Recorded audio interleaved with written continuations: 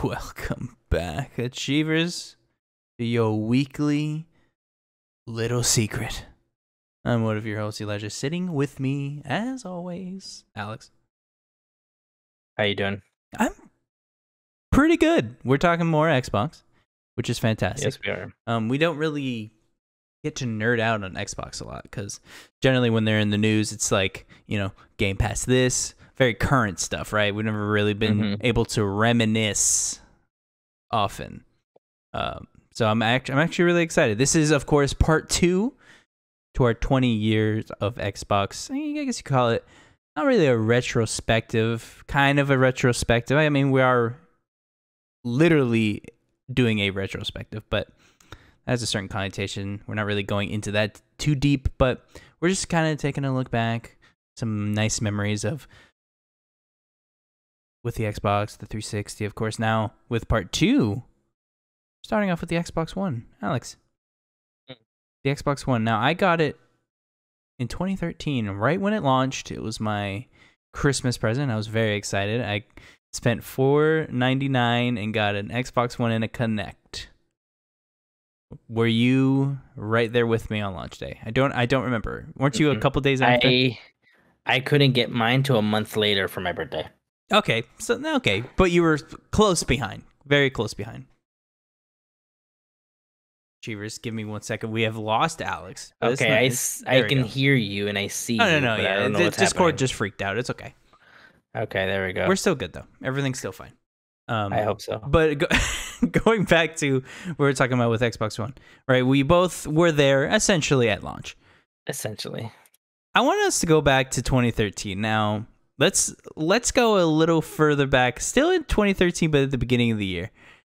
And let's remember just the awful time, if you enjoyed Xbox, that was. Let's remember the guy going up there, Call of Duty, TV, Madden, Call of Duty, football, all that good stuff on that not interview, but like stage introducing the Xbox One.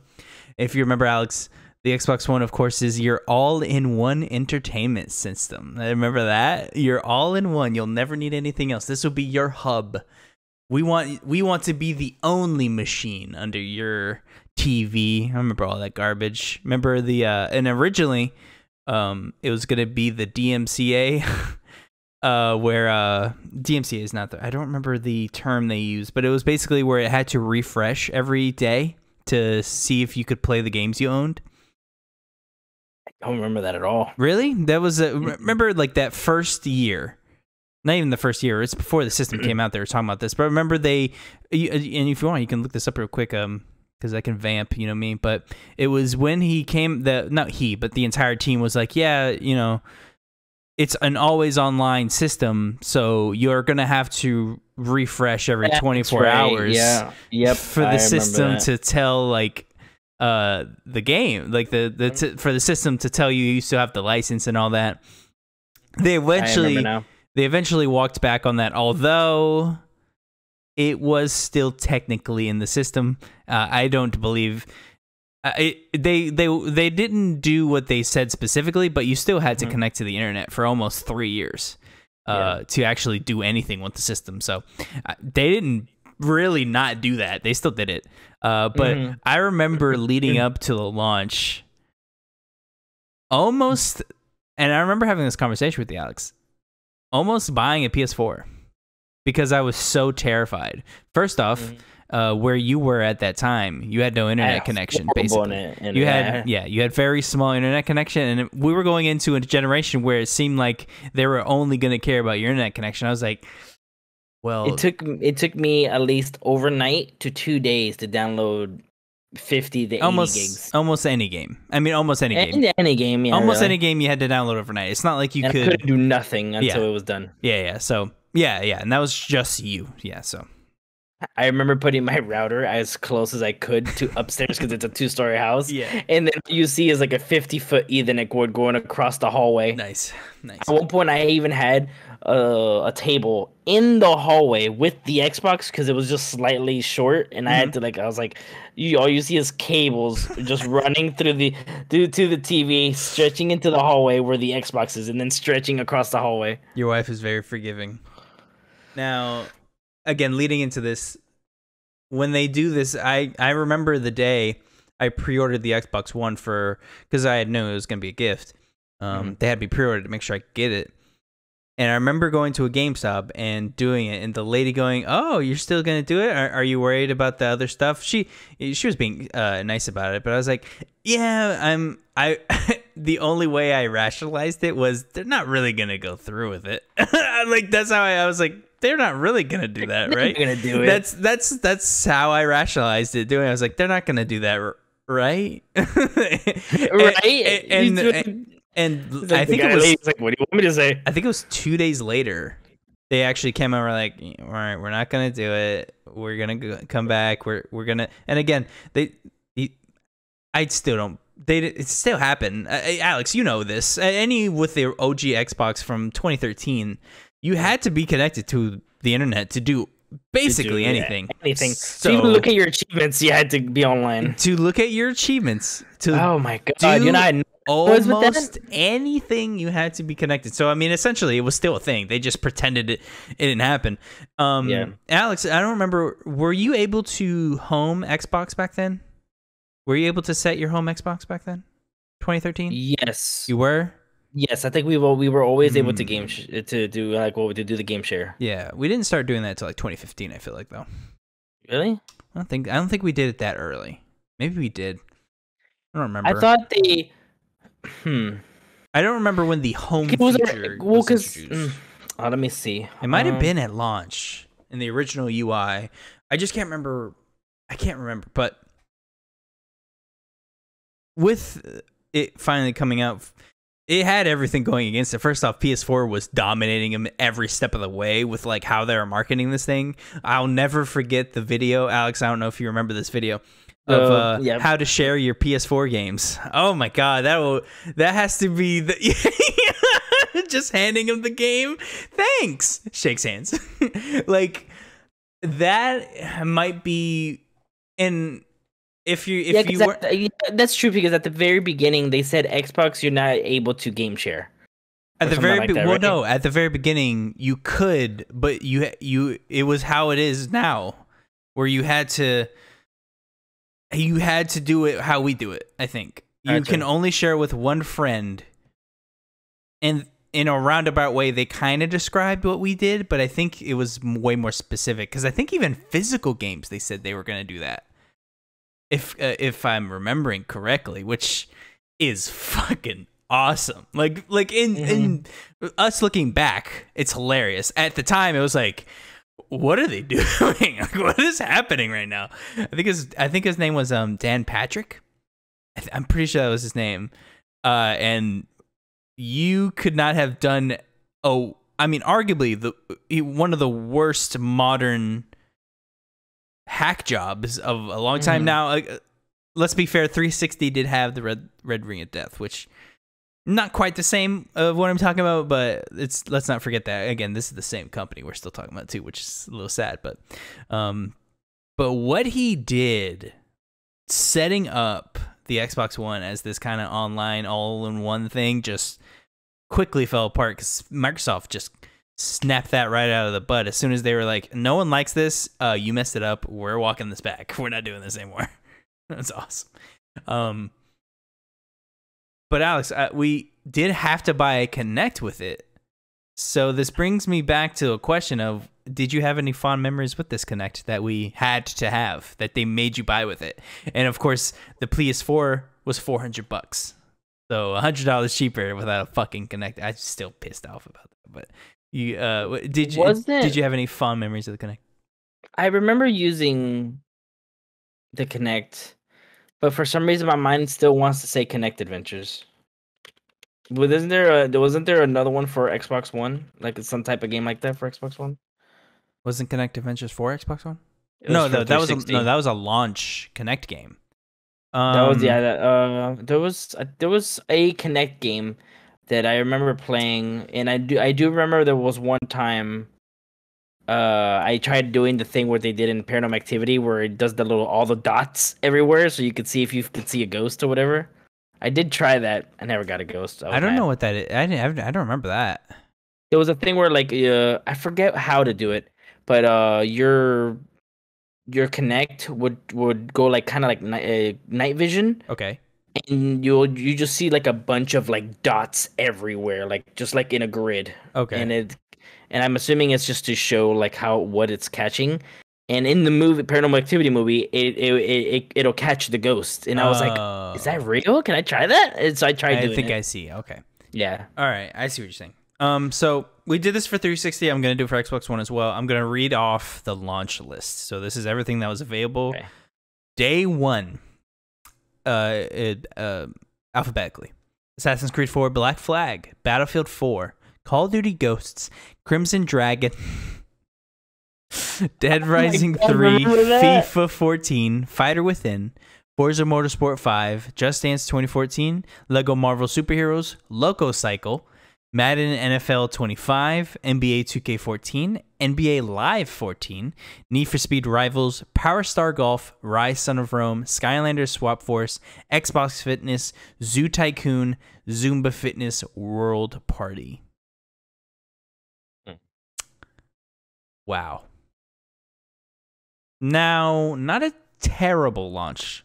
Not a terrible launch by any means. It was no, it wasn't terrible. No, I've seen worse launch lineups. This is actually not too bad. First off, Killer Instinct, underrated fighting game. Oh, for sure. Assassin's Creed 4 Black Flag, one of, if not the best Assassin's Creed game. Battlefield 4 was a good Battlefield, in my opinion, although I don't think many people... I liked it better than the upper versions that's come out. Yeah, that was probably the last Battlefield that I actually liked. Yeah. And it's just all been just random shit since then. Call of Duty Ghosts actually one of my least favorite Call of Duties. So, which one? Call of Duty Ghosts. Ghosts. Oh yeah, you reiterated that in the last episode. In our spoiler cast live right now of Call of Duty Vanguard. Yes, I did. Thank you, Alex. Crimson Dragon. It was a fucking terrible game. I was obsessed with this game. You I wanted don't know 1,000. why. I get it. You wanted the achievement. I get it. But ew, wasn't that Connect game? No. That was a Connect game, right? No. No. Okay. No, I didn't play that on Connect. I mean, maybe it had a feature for Connect, but I did not Maybe use that's it. what I'm remembering. It had a feature or something. Dead Rising 3, I loved. That was a good game. I played that. I love that game. I played that yeah. a lot. I played that a lot. It was really good. Yep. It was really good. Skipping. I did not play Motorsport 5. Just because I didn't love the Motorsport games, so I didn't play. Yeah, it. I played that one for a little bit. I never finished it, but I did play it a lot. I played a lot of Killer Instinct, mostly because it was a lot of achievements, so I played a lot of them. You see, I didn't play a lot of that one. I enjoyed it. It was fun. It was it showed off the particle effects. You remember that was kind of a big thing when the PS4 and Xbox One was the particle effects. And in Killer Instinct, when you like hit people, you could see like sparks sometimes and finishing moves and things. So when I was doing that, I was like, oh my god, look at the particles. Like I never cared about particles in my life, but for some reason I cared when I was playing Killer Instinct. I did play NFL 25. That was actually a really fun Madden. It was actually a really good Madden, if I remember correctly. I actually missed that one. It was the 25th. That's why it's called 25. Yeah, of course, I just never played it. For the Achievers, it's 25th anniversary of the game. It was fun. It was it's Madden. So yeah. I did not play 2K14. I don't think Need for Speed Rivals. I did enjoy a lot. Yep, I did play that. Rise Son of Rome. We did talk about in the last episode, but that is that is a very underrated game made by Crytek. Dead Rising 3, Rise, and damn, what the hell was the Assassin's other one? Creed 4. Thank you. Those are the 3 games that literally I had for like the next couple months. Me too. That sustained me for a very long time. Now I will be honest, and it happened because it wasn't backwards compatible. The Xbox One did sit there for a long time. It did not get a lot of it didn't get a lot of titles. I did eventually plug up my 360 again because I was like, I can't play anything on this. After you played all your games, you're like, oh, what else do I do? That's why I kept playing Rise. And I was like, I guess I'll get the 1,000. And I went and got the 1,000. I had the most underrated feature, and we never thought we would miss again. Snap. You did have Snap. I will say, I talk a lot of shit about Dan Patrick. Mostly because he sucked a lot of stuff. He did a lot of stuff that sucked. But someone under him or him brought Snap. Shout out to Snap. Now, did it make sense for your entire right side of your screen to be taken up by nothing No, it didn't. Still a bad system, but the idea of something really cool is there. Just wasted on a, first off, terrible feature, like integrated into the system, and then second, they just took it off and just, we're just not supposed to talk about it anymore. It's fucking lame. Yep. We'll never see Snap again, and that makes me upset. So annoying. Makes me upset. Because that's when they were started. That's when they had the whole smart glass and everything. Because they had came out with smart glass. Oh god, Alex, you like set off a flashbang. Oh my god, I can't see, Alex. Smart glass. Oh my god, I forgot all about this. I loved smart glass. Oh my god, we loved smart glass. This was Achievers, if you don't remember, or if you were not a part of the ecosystem, or if you were just like everyone else in the world and didn't care or know about this thing. I totally get it. But it was called Project Smart Glass, I think. And then eventually just they called it Smart Glass. Yeah, it's just Smart Glass. But which first off is kind of a stupid fucking name now that I'm thinking about it. It's just called Smart Glass. Weird. Anyways, Smart Glass was almost like as a like assist to a game. So for instance, a game like Dead Rising 3, you could use Smart Glass and you could see like recipes or something. For like Rise, I think it was maps, I think, or something. Something like that. Yeah, but it was something that, in theory, sounds awesome. But first off, it was a companion app. So. It was a companion app. Yeah, that's what it was. And you could actually use it as a controller too, which was really cool. I thought that was so neat that you could use your phone to like mess around with your system. You could track achievements and stuff like that. Yeah. Yep, that was really cool. I could see achievements on there and things like that. A cool idea was there, but no one ever used it. Just like anything else. Just like the on the PS5, the help. What are they called? The help cards. They're called cards. Yeah, you're talking about the little cards. That's a cool feature that no one's ever gonna use. No one's ever gonna use that feature, but it's cool. We did. No one, as in the developers, not us. If gotcha, it was in the game, I used it for Astrobot. Yeah, I did too. And this is all everything from the launch window. Technically, within I think 3 months is the period. We have Kinect Sports Arrival, Minecraft Xbox One Edition, Wiki Peggle 2, or sorry, Peggle 2. This is all from Wiki, so this is all in weird ass format. Wiki Peggle. Yeah, it says for some reason it has Wiki and then Peggle, and I read Wiki like a fucking jackass. Project Spark, Alex, shout out to you. I love that game, man. Titanfall, Wolfenstein: The New Order. Those last two are mine right there. Wolfenstein, fantastic game. Titanfall. I love Titanfall, man. Oh. Titanfall on paper, I hated it. On paper, they were like, "Oh, this only campaign, it's terrible. Why would I care about that?" And when I played it, I was like, "This is awesome." Yeah, one day this is so was cool. like, "Oh, it's online only, no campaign." I was like, "What?" Yeah. And then when we played it, there's people talking. I'm like, "Okay, that's interesting." But then just the gameplay, you going in a mech and everybody's running around. Oh, it was like so cool. When you got in that mech and you could just obliterate someone either in your fist or just shooting like a giant railgun at someone, so satisfying. Even the animation, I always love. Like when you jump in, it's like dark, but then it digitizes the screen and you can just see out of it. And I'm like, whoa, that's so cool. It was awesome. Now, this is the launch. Again, I will say, it took a while for the Xbox One to become the primary, and it took a very long time for me to actually really fall in love with the system. At first, it was a lot of jumping back and forth from 360 to Xbox One. I think, this was 2013. Okay, nope, the math doesn't work. I was about to say something, but it doesn't work. So this launch window for in all intents and purposes, okay, not great though, but it was okay. I do specifically though remembering. I don't know if this was you as well, Alex, but once I beat everything and I was kind of sitting there like, what do I do? Netflix, I guess. Like it was one of those things like, what do I do with this now? I think I went back to my 360. I did too. I just hooked up to 360 again because and PS3. I was playing PS3. I didn't have the PS4 until 2016. Yes, because I would have gotten my first job. Should have been 2016, I think. Might have been 2017. I don't know. Not important. Let us move on, Alex. Maybe I played my Vita because I think I had a Vita at the time. I did not have remember. a Vita. I definitely did not. No, the 2013 Vita didn't come out yet, right? Vita came out 2012. Did it? Yes. Thank you. I believe so. Oh, now you believe so. You're pretty confident. Now you aren't. Let's see. 2011.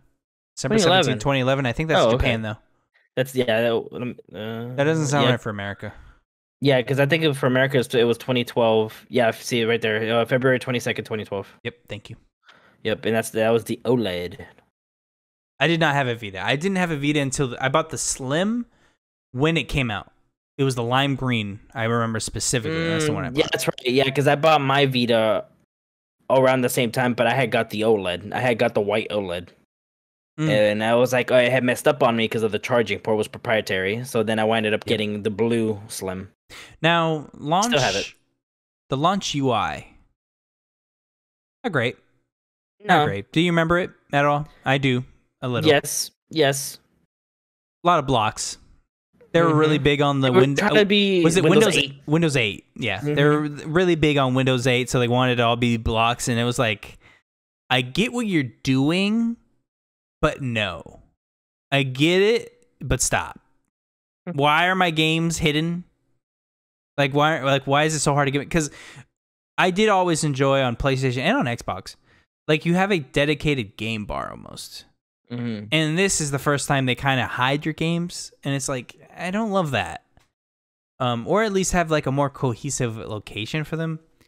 And we do kind of eventually get that, but not really.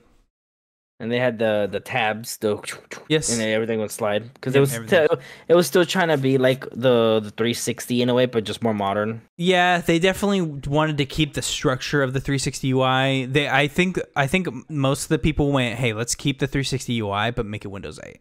And that's what we got. I mean, it's almost the exact same UI. If you really kind of look at it side by side, it's almost the exact same. So they didn't change too much, which made it kind of even worse. Like the PS4, like it's just like the Squidward meme of SpongeBob and Patrick. Everyone's playing outside and just Squidward in the darkness staring outside a window. That's how it felt like to be an Xbox One fan, because you got all this. We just got shitted on for 4 years almost. Of just like, first off, we had no games to play, which is true. Second off, objectively worse looking console. Objectively worse looking. It looked like a VCR, and then you had to plug in this Frankenstein battery into it. So it was that big without an internal battery in it, which is mind blowing. It just doesn't. I just remember I was like, hold on, let's do some quick math. I was like 16, 17, roughly. Okay. Even I was like, you couldn't figure out how to put a battery in this? Like, why is this like this? This looks terrible. And this thing is huge. And mind you, if the thing got destroyed, it's like what, $50-$60 to find one? $50. Back then it was 80. I remember specifically it being $80 to $100, depending on where you were buying it. Those were expensive, and you know, back then it made sense. It was a giant battery, but still, why is it not inside of the system? And also, we did skimp over this. We'll come back to what you. I didn't mean to cut you off, but no, you're good. We skipped over the dual HDMI. So this is almost a switcher as well. Let's not forget, it's just become we're so used to it that I just didn't even think about, but that it had a native switcher. I remember, Alex, this is fucking one of those burned into my brain memories.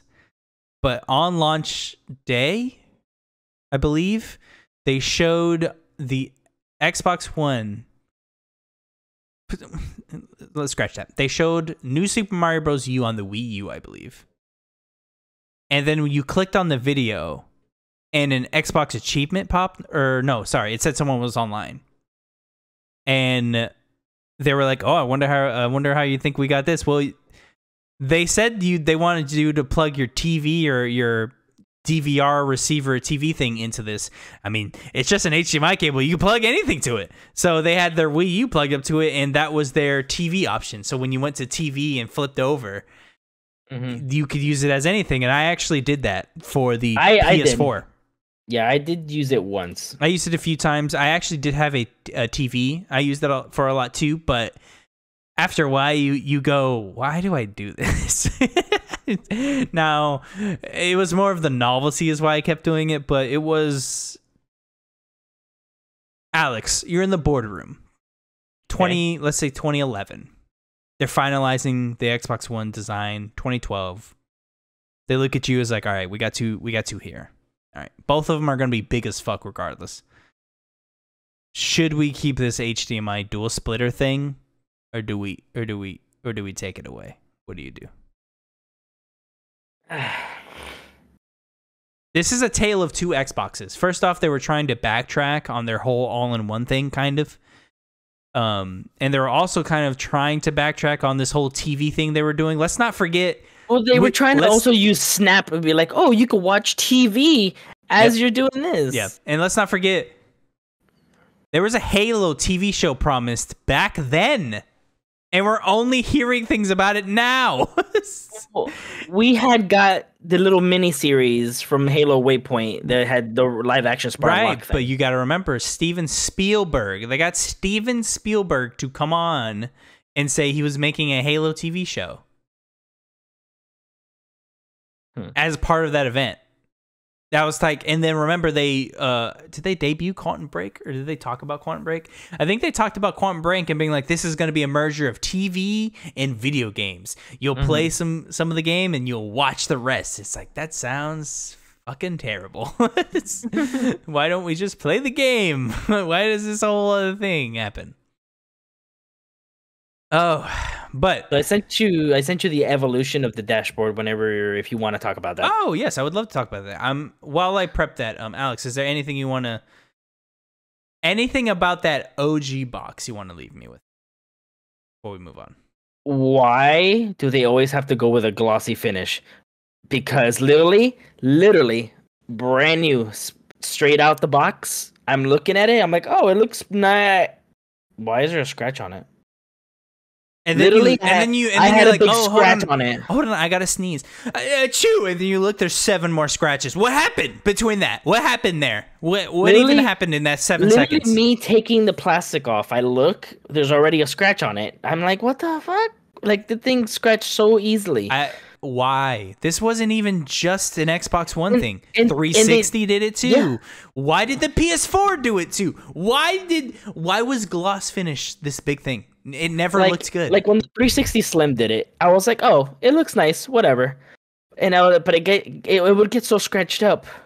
And then I remember one time where I was trading it in, I think, for a different model, and I could see the person at GameStop buffing the fuck out of it. And I'm like, "What are you doing?" They're like, taking the scratches off. I'm like, "Isn't that gonna make it worse?" And literally, when the person finished, it was like matte. And I'm like, "What?"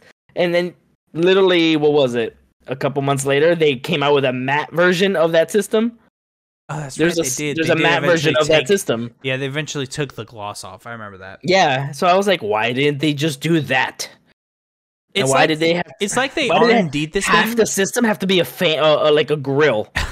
It did. Because you know why, Alex? Because it's the size of a 1970s VCR for some reason. I had to use a toothbrush to get all the dust off the thing and go. Yep. Yeah. Now. It's so dumb. Oh my god, the original Xbox One. Oh my god. Now. Not to mention, they still kept the touch, and then when you slightly I was just about to say that. Let's not forget the touch screen. It still stuck around, even though we all complained about it in the 360, and they eventually took it away with the new one. They eventually took away the touch screen into the new model they sent out, and they kept it in the new system. That doesn't make any sense. Why did you keep it in? Literally, there was one time asked you stop doing it. There was literally one time where I was sitting in front of the system because I had moved it. I had my blanket. I moved my blanket. The blanket touched it, not me. The blanket touched it, it shut it off. I would love to hear horror stories. Achievers, if you have any, leave it in the comments. Animal, Imagine playing baby, fucking Dark Souls or something in the middle of that. Yeah, for real though, Alex. Imagine halfway through a Dark Souls boss fight with like Gwyn of First Flame or something. Imagine being halfway through like the last boss fight of Dark Souls 3. And your dog's like, I love you, human. And he's just sniffing around. And his nose, blink. All of it's gone. You didn't have fucking suspense feature back then. Your system was just off now. And it's gone forever. Like, revert to last save. Oh my God, that is... And you realize that you haven't saved in 3 hours. Yep. That's always how it happened too. It always happened very dramatically. Oh, there'll be times, dude, I'd get so mad that I'd be done playing the game for like a couple days. Oh yeah, you gotta take a walk. Like you're like, I gotta go take a walk. Like you're so mad. Back to this later. You're so mad. You gotta go like think about it. Yep. All right, so we're in 2013. So we're still in 2014. So let's go over the 2014 games that we had back then. Grand Theft Auto 5, Tomb Raider, Diablo 3, Dragon Age Inquisition. Stop if you want to talk about any of this. Forza Horizon 2, Outlast, Shadow of Mordor, Valiant Hearts, Far Cry 4, Minecraft. Don't know why that's listed. Rayman Legends, NBA 2K15, Sunset Overdrive. I'm definitely talking to you about Sunset Overdrive. That was 2014? Limbo. Or 2015? 2014. Got it. That was a fun game. That was such a fun game. I'm looking. Your game Alien Isolation came out. Yep, that was Advanced Warfare. All right, let's talk about these. Sunset Overdrive. Yep. Of course, Xbox One game. Yep. Insomniac. I remember hearing the words, a new Xbox One developed by Insomniac. I went... it didn't compute. It was my first, I feel like, cognizant, because I was really becoming cognizant of the industry back then. I was like reading a lot of it, and I kind of knew developers, not a lot, not as much as I know now, but I kind of knew who people were. But when I heard the words Insomniac and Xbox in the same sentence, I went, what? And then you look at the game, and I was like, this looks fucking awesome. Like, what is it? Like, it was like the one time we went to go like, yeah, like this is cool. Like, again, like we were getting like shitted on it. We didn't have any games. It kind of sucked that first year. The UI, again, I'll say it, terrible, just terrible UI when it launched. We did at least have apps, whereas PlayStation, it took a while for them to get like Netflix and YouTube. For whatever reason, I don't know why. I think they eventually said why, but we don't. Oh, I think they were having issues developing the app or some weird thing. I was like, why don't PS4 have these apps? It's just so weird. But anyways, with the with not having much, when we finally got Sunset Overdrive, I was so happy. It was such a fun game. I love Sunset Overdrive, and I will probably say it might be the most underrated game of last gen. I think I'm almost pretty confident saying that.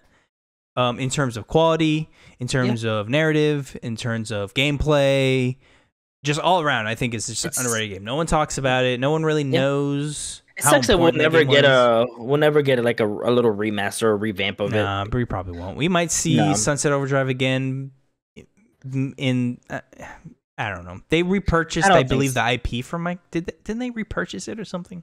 Something like that. But I think I don't think we'll see this game. Wasn't PlayStation they purchased the IP? Let's see. I could have swore, because I mean I wouldn't mind playing that like with an FPS boost, like playing that at 60. Like imagine that game, dude. Sunset Overdrive. Like if I mean how many times have they done an anniversary for Skyrim? Give me one for fucking Sunset Overdrive. Let me do a new fucking achievement list. Just give me another one. Just do it. Right? Like it was one of your best console exclusives in a long time. I'm not seeing. Does it say who? Does it show who purchased it? Okay, no. So apparently Insomniac did have the IP of Sunset Overdrive. So Sony does now. Sony. Okay. Own it. Yeah, Sony PlayStation. It says. Yep. Has registered the Sunset Overdrive IP trademark. Yep. We do not know if Microsoft owns the publishing rights, apparently. Gotcha. But Sony does have Sony the probably has the IP IP trademark. because they trademarked it. But Mhm.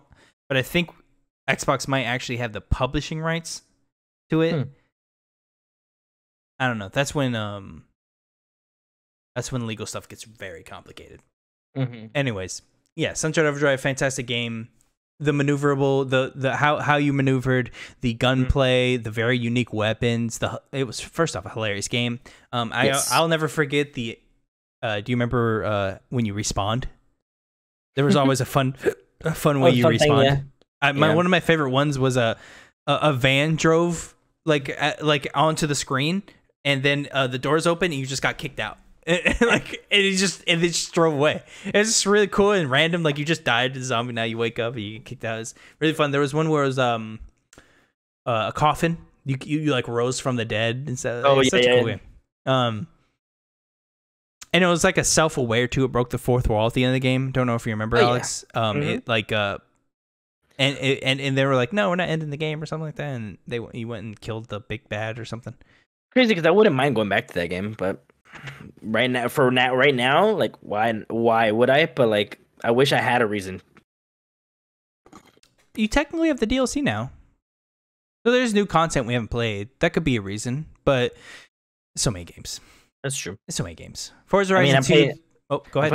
I'm playing GTA San Andreas right now. I mean, yeah. I mean, why would you go back to an old game when you could go back to an old game? Right? Forza Horizon 2 is the first actual Horizon game that made me fall in love with the franchise. Horizon 1 I did love, don't get me wrong. But I think 2 really nailed it, and I was like, really paying attention to the franchise. Like, well, this is actually really good CarPlay, because there was a lot of games that I just didn't jive with racing-wise. Well, you weren't into racing back then. I wasn't really at all. The only time I really enjoyed racing were 2 very specific games: Need for Speed Underground 2 on the PS2 and Need for Speed Most Wanted on the Xbox 360. Those were the 2 racing games that I enjoyed. I did not enjoy any of the other ones. And then because every time I played any other ones, I always sucked. But when I played this one, you could kind of suck, and it helped you a lot, though. It had the arrows I could follow. It told you when to brake. It was very helpful for someone that never really learned how to play racing games. So this was kind of like a really nice way to start off kind of learning racing games. It was a really good time. Yeah, I remember I came over and we were playing. We had the 2 TVs in the bedroom, and you were playing Need for Speed Undercover, and it was the black and goldish cover, the one with the Porsche. And you were trying to do this race, and you kept like not being able to do it just because you were like, oh my god, what am I doing wrong? Yeah, I was like, and what was I playing? Oh god, I think I was playing Devil May Cry, and I was just not into Devil May Cry, so I was like, here, you play my game, I play your game. Yep, and then we switched off, and I had way more fun playing Devil May Cry. And I had way more fun playing Need for Speed. I tore. Oh my god, that was so good, that game. I was doing such crazy combos. Such a fun game. Outlast, I want to spotlight very quickly. Very cool indie game. Terrifying. Terrifying. Very fucked up game, though. Be prepared when you go play that, if you do. Dragon Age Inquisition. I'm in love with the Dragon Age franchise. I know way too much about the lore of that world. Inquisition was that game I needed to like make it. That felt like next gen to me. Like when I played it, I was like, this feels like a next gen game. I had forgot that it had came out, and I remember you reminded me. Like, you're like, hey, guess what's out? And I was like, what? And you're like, Dragon Age. I was like, what? I was like, I need to go get that right now. I was so happy. I everything stopped, and I just played that over and over. I'd play halfway through, switch over to a new character if I didn't enjoy that, or I'd beat the game, switch again. Like, I did so many different characters. I remember I made my character too orange one time, and I'm like, I don't want to restart now, though. Yep, but you eventually did. You're like, I have to. Yep. And then lest we forget, the game that never dies, Grand Theft Auto 5, did re-release in 2014. If we remember right, 2013 it releases, and then about a year later, November 18th, 2014, it releases for the current gen. at the And then they time. release one every year. No, they don't. That's what it feels like. We didn't know back then how much this would sell, but we knew it was a God. big deal. But man, did Grand Theft Auto 5 sell? I'm still getting ads and stuff about do the Grand Theft Auto Doomsday heist. I'm like, oh, Jesus, all right. I've done that one a lot already. I've done that one a lot. All right, now we're going to 2015. I do want to bring in really quickly. We did get the first major upgrade to the dashboard. I did want to take a shout out to Alien Isolation because Yes, you back did love that game. back then I got stuck because that game was terrifying and I never finished it. I finished it earlier this year. Amazing game. 2015 saw the new Xbox One experience update. Added like Windows 10 features and things like that. This is when I think of OG Xbox One. I think of this screen right here, Alex. If you have it on here, we're on Windows Central Evolution Xbox One dashboard. This screen right here, Alex, if Achievers, if you don't remember, this is the 2015 one. So think of your screen in the middle. On the left, you have friends, your party, your messages. On the right, there's always like ads. Underneath, you have the one guide. And then you have, were there pins back then, Alex, that you got underneath the screen? Or were they just games that were put there? I think you can pin those and it would just be that it would go down. Not sure though. I think you could pin it because you were always still. I think you were still be able to pin like your most recent stuff that you've played. It would go under that. Yeah, I think you're right. I'm pretty sure you're right. Here, remember when it added a Cortana voice assistant? Yes, yeah, because they added that to the new phones. And they were trying to make that a thing on Windows 10. Hi, I'm Cortana. And like no one cared. No one cared. Literally, whatever happened to Cortana. Yep, and then there was a connect navigation. The whole hold your hand here for a few seconds. All right, now push it. Yeah, it's like such a stupid feature. Such a stupid ass feature. We're in 2015. The Witcher 3, Wild Hunt, Fallout 4, Metal Gear Solid 5. This is when it really starts going. 2014 kind of sucked. 2015, pretty hot. Ori and the Blind Forest. Dark Souls 2, Scholar of the First Sin. This was the re-release. Just so the Achievers know. Yeah, because the original was on 360. Yeah, it was on 360. Just so the Achievers like, wait, that doesn't make any sense. That this was the re-release that included the DLC with it. The DLC. Rise of the Tomb Raider. And again, remember, no backwards compatibility yet. So that was the only way to play Dark Souls 2, or you had a 360. Remember, I don't remember, was it a VP or something? Some fucking guy. Remember this dude in the interview when they launched the Xbox One? They're like, the interviewer asked him a question, because they were asking about the internet. They're like, hey, so like, what if someone doesn't have internet or have internet access to these games? And he's like, well, we have a system for them. It's called the Xbox 360. And I was like, I remember that. You're such a fucking cocksucker, dude. Like, that is such a dick-ass thing to say. You know what you're doing. But I remember reading that and going, this dude's kind of a dick.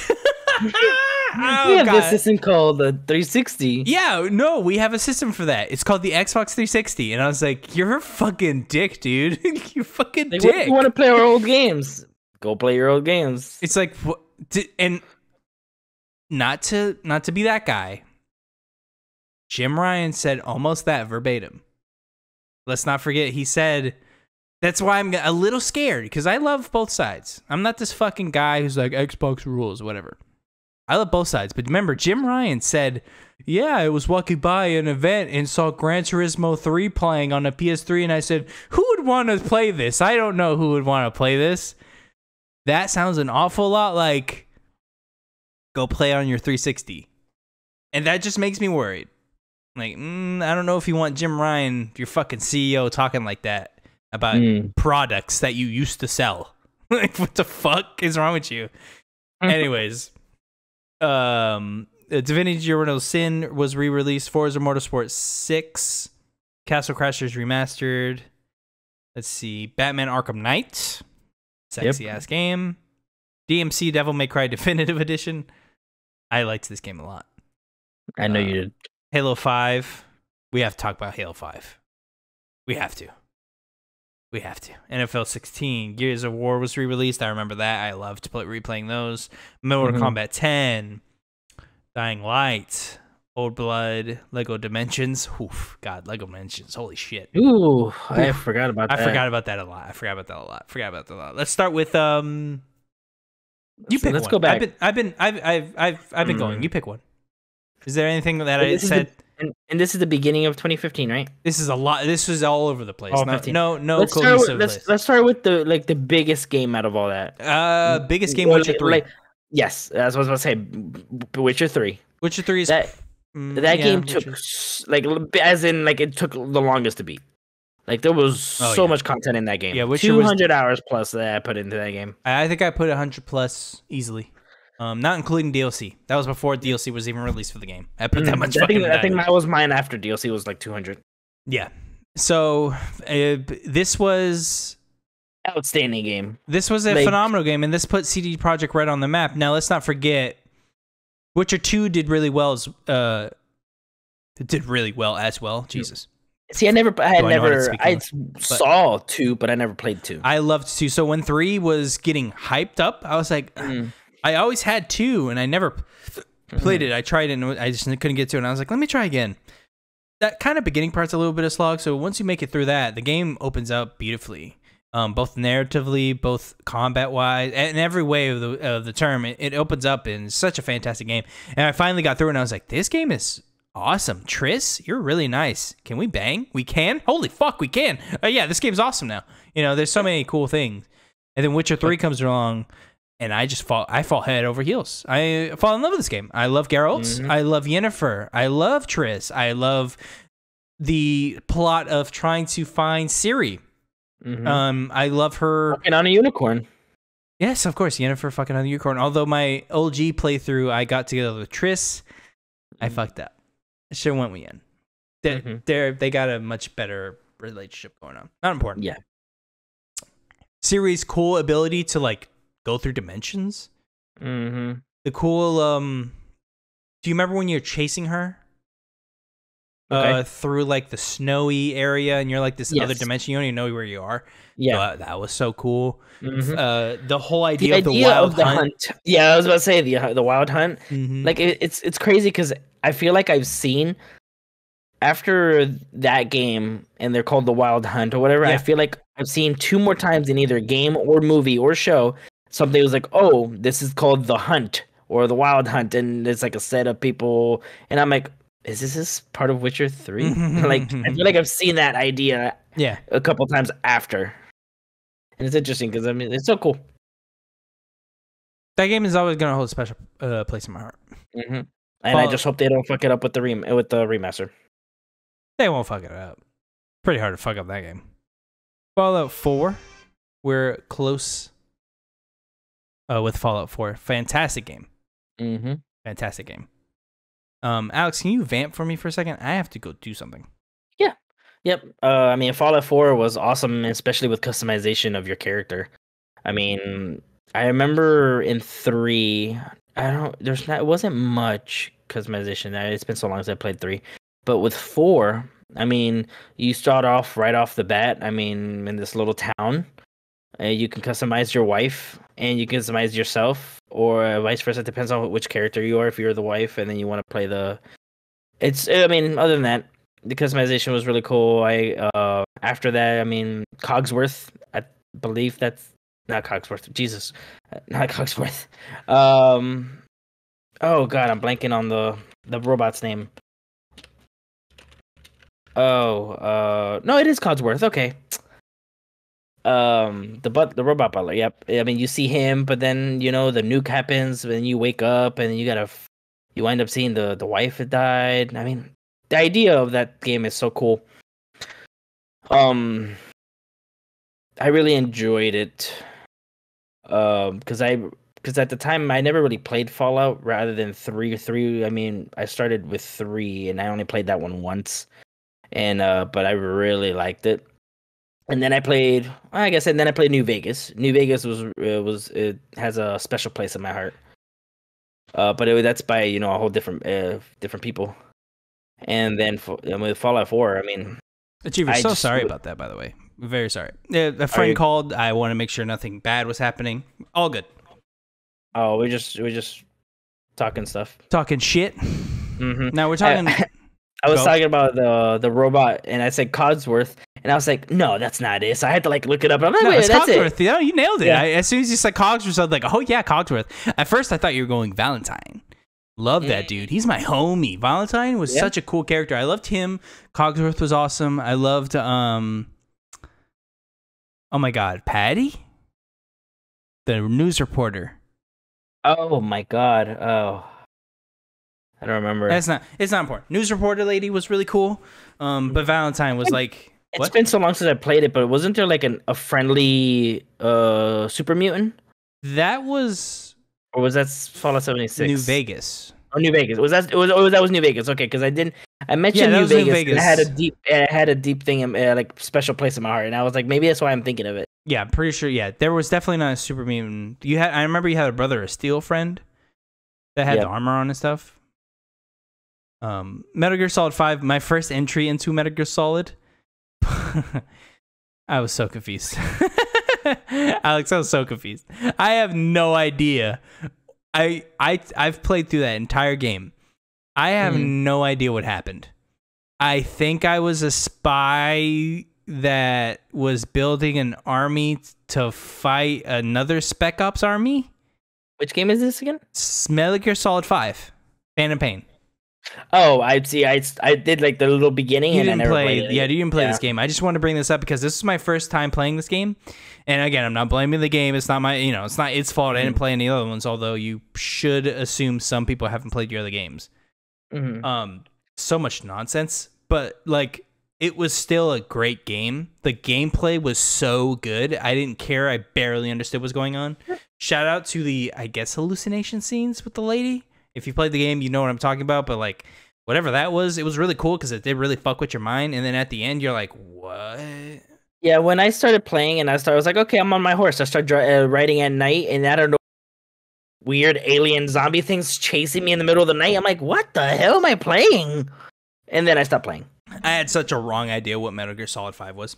I thought Metal Gear Solid was just super serious army tactical RPG, like Spec Ops, like tactical espionage game is what I thought.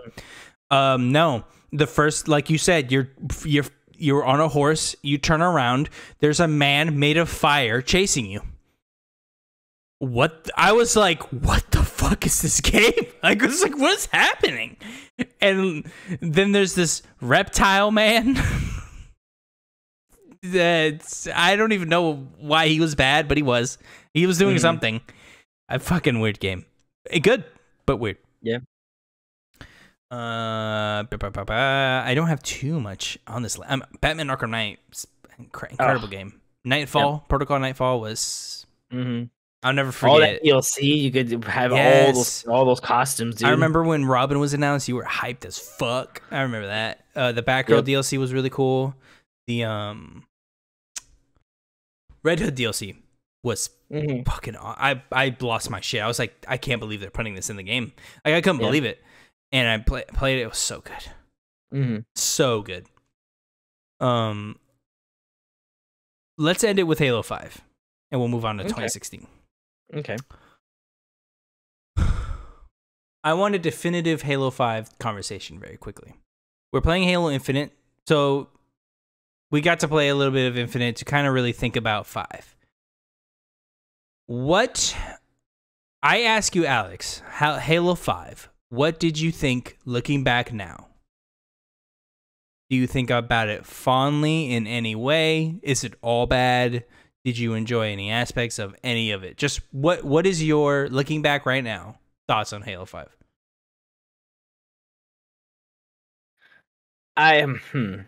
So I feel like I understand what they tried to do now. Talk about the campaign. Oh, okay. Yeah, that was going somewhere else, but okay. Yeah, I'll talk about the multiplayer in a second. No, please. Yeah. Campaign wise, yeah, I could see what they were trying to do because at the time it's like like I said, Halo Waypoint, they had this mini series. They're like, oh, you see this new Spartan Locke, and then they announce them in the game. You're like, oh, it's gonna be like kind of like Quantum Break. It's gonna intertwine. It's gonna kind of intertwine with each other. But the way they projected on how it is in the game, terrible. Like I gave no fucks while I playing Spartan Locke. I just wanted to be Master Chief and his team the whole time because I cared about him and what was going on with Cortana versus Spartan Locke. Oh, I gotta go chase Chief. I don't care. You gotta go chase Chief. Leave him be. It's a rock and a hard place. Like that game. Halo 5 is clear that halfway through they threw out the script and had to redo a lot of shit. I mean, yeah. I mean, they were like they had to. It's obvious, right? Writers left all over the place. People had to change complete directions of the entire game. There's original trailer. Yeah, the original trailer makes zero sense. There in just absolutely zero sense. Just zero sense. The thing flies off. He has like dog tags. I'm like, all right, what is happening? Clearly, a completely different story was happening. Nothing to do with this. I do appreciate what they tried to do with Red versus Blue. They tried to make that a thing almost. Yeah, didn't work. Yeah. Didn't work. I do like that they introduced new Spartans to kind of make co-op make sense. Yeah. Didn't work. A lot of things that they tried to do and either they didn't commit correctly or it was at the end of the day a giant waste of time, which all of it was basically a giant waste of time because none of these characters got any development. They were just introduced as like these side people that hold guns in the background. Like it's just, like literally like I could tell they try to make Spartan Locke as badass as Master Chief because they're like, oh, you know, Chief can't be the only awesome Spartan, you know, which I'm fine. Yes, cool. I don't like when, and I know this is a fun storytelling tool, but I don't like the knight in shining armor all the time. I don't like that there's one hero that, that's why Dragon Ball Z, although I love a lot of aspects, it's fucking boring when Goku is always the guy doing everything. It gets boring after a while. So I did like what they tried to do, but it was clear they did not dedicate to that. They just fucking put him to the side at the end, and Chief just went and did everything again. So like, what was you missed? Like I would have rather Spartan Locke just been like, all right, I can see your fucking point. I'm gonna join you now, and that's when that's kind of what happens at the end, but not really. No, he still goes after him. Don't they like? Doesn't he agree to like stop her? I don't. It's been. I think the story. From what I remember, I'm probably wrong. I remember them fighting. I remember Chief looking down at Locke and be like, "I gotta find this. I'm doing this, whether you like it or not." It's away, and then Spartan Locke doesn't chase him anymore. I don't remember. Maybe they did fight together. Don't remember. I played this campaign once. That's how enticing it is. Well, that's what I'm saying, and that speaks to the game. We've played it one time, and we have not wanted to go back, and we are giant Halo fans. I think that speaks to more to the game than anything else that we say here. Yeah. Clearly, they did something wrong. We don't give a fuck about the story and barely remember it. Now the gunplay. I mean, multiplayer. Let's lead it. That's a great way to segment the gunplay multiplayer. At the time, I remember seeing multiplayer and how fast everything was, and going, "What the fuck is this? This is too much like Halo. Call of Duty. This is not Halo. This is way too fast. Why are there thrusters?" I already was seeing the matches play in my head where I'm just gonna get demolished by way better players than me. This was around the time when, wasn't it Advanced Warfare or Infinity Warfare came out? What year did that? I know what you're saying. Something else did have a thruster mechanic, and it had like similarity. I remember seeing it happen and go. Advanced Warfare was 2014. Yeah, but it was fresh in our mind. It wasn't something literally they took it. They took it just felt very similar. Yeah. And I was like, now, very quickly though, looking back though, I do appreciate the multiplayer though, because they did actually try to modernize it in a very specific way. Yeah. They got rid of what the little reach, thing that they What do they call? Well, they the got little rid of pickups? sprint being an ability, which was fucking Yeah, stupid. that was stupid. Like, It's just fucking whatever. dumb. It's really Like, stupid. so I can't run. I need an ability for that? What the fuck? So dumb. And yeah, again with the shield thing, like those things were way too OP. There was one thing where you could like slam the ground and you were just invincible. It's like, this is kind of strong. Yeah. I tried going back to the multiplayer before Infinite, like around the time Infinite was announced, and I was like, you know what? Let me go back and give it a try. I get demolished every time. Yeah, it's something. I have nothing. I have no chance. Yeah, it's unfortunately it wasn't popular enough to keep casual people so we can play against, because now it's just gamers. It's just nothing but gamers on that thing, just popping off all the time. Yep. Well, we're done with 2015, Alex. On to 2016.